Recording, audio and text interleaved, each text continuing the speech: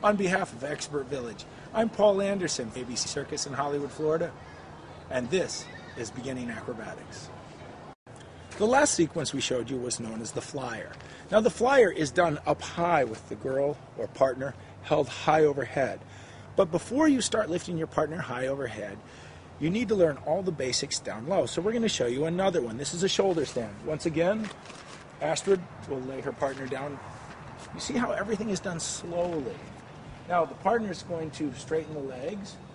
She's going to step in and start again like the flyer. Take the hands and lift up.